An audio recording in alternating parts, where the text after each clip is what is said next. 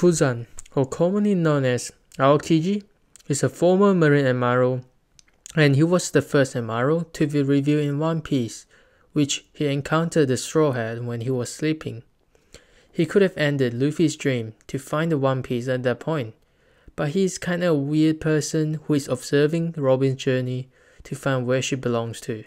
Quite a creepy man, isn't he? But despite his interesting characteristics, Kuzan has shown his overwhelming power against the Straw Hat, or during Marineford.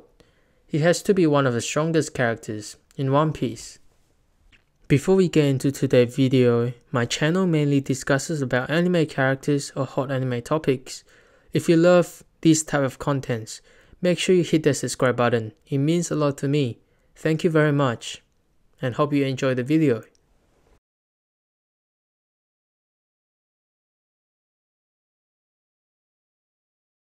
Kuzan is an incredibly tall, slim, yet muscular man.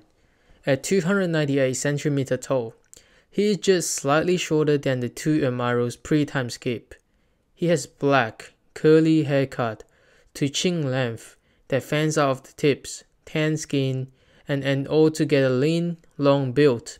His standard outfit while in the Marines consists of a white button-up vest with standing collar over a long-sleeved navy blue shirt with matching white trousers and black dress shoes. This is all rarely accompanied by a matching white suit jacket. He also wears a yellow tie divided by geometrically by black lines and a sleep mask on his forehead, which is kinda funny. As a child, Kuzan has a grimace on his face. He wore a dirty light blue shirt and a purple pair of shorts with white stripes. He carried an umbrella tied on his back, a bottle of alcohol, and a backpack. Also, his hair was curlier compared to his current hairstyle. Kuzan is lazy as well. I mean, he shows no shock or surprise from almost anything. He is a little bit like Mihawk, but give a completely different vibe. His lack of interest and his lazy justice lead to others believing that this guy cannot be possibly that strong or being a higher ranking Marine. Therefore, people often underestimate Kuzan, making him more dangerous. Since people let their guard down without realizing Kuzan is actually an admiral. He won't do much in the things he's not interested. However, if he deems a situation worthy or dangerous, he will take action.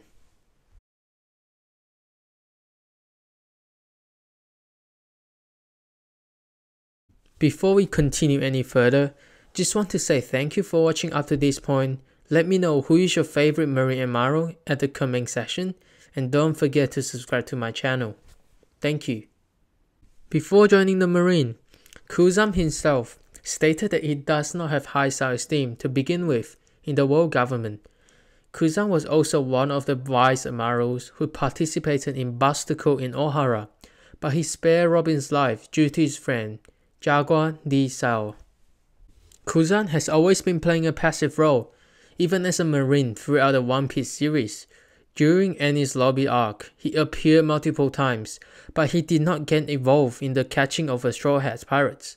During the Marineford arc, he did not go all out catching Ace. He seems like he never tried to capture the pirates, even it is the job of Marines. Kuzan was nominated to become the Fleet Admiral of the Marines, but Akainu wants that position very badly.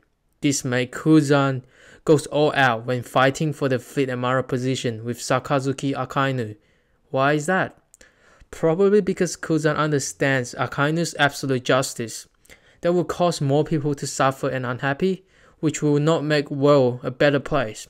Aokiji and Akainu then later battle on Punk Hazard, with the fighting lasting for 10 days. The battle between them was so ferocious that it changed the weather of Punk Hazard. The winner ends up to be Akainu, and Aokiji resigned from the Marines with staggering level of scars, and his left legs reduced a stump. Actually, Aokiji used Devil Fruit power to generate a replacement limb out of ice.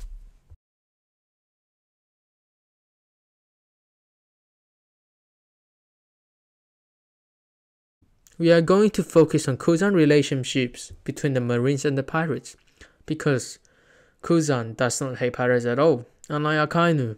In the Marines, Kuzan is very popular with the troops of any rank, which was the reason why most flag officers favor him as candidate for the position of Fleet Admiral.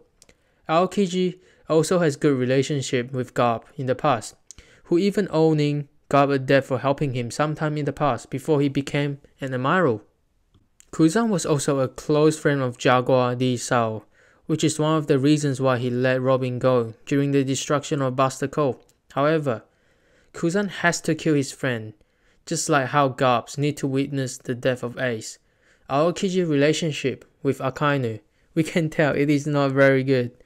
They don't really like each other since they have different justices. For Kuzan, it would be lazy justice, but for Akainu, it would be absolute justices. Kuzan does not like how Akainu always overdoing things. Due to former Vice Admiral Jaguar di Sao's refusal to engage in Ohara slaughter, Kuzan was compelled to freeze and kill his dear buddy, former Vice Admiral Jaguar di Sao.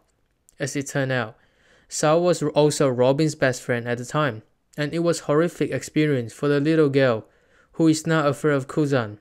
Kuzan allowed Robin to flee Ohara as a token of the giant's friendliness, but he warned her that if they ever crossed paths again, he would become an enemy and attempt to arrest her or even murder her. Later, he seemed to retain some concern for her well-being, as he expressed relief at seeing her eventually finding a home with the Straw Hat Pirates. During the post-Enies Lobby celebrations, the two did run into together, but Aokiji opted against taking action and even urged Robin to continue sailing with the Straw Hats, stating that they are unlike any other crews or groups she has previously joined, and that they truly grasp the meaning of friendship. This is where Robin finds his belongings, the home. This is where Robin will actually start her journey.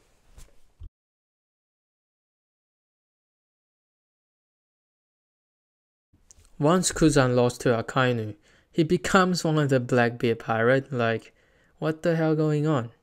Kuzan explained the reason for his action when he went to save Smoker in Punk Hazard from Doflamingo, and he told Smoker that he wanted a different perspective on things, and being with the Blackbeard, he was finally able to see things more clearly, probably because Blackbeard is one of the Yonkoi.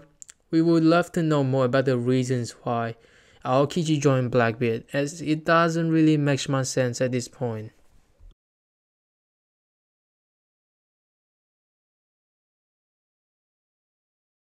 In this episode, we have explored the background story of Aokiji Kuzan. In the next episode, we are going to talk about the power of Kuzan as well as his devil fruit.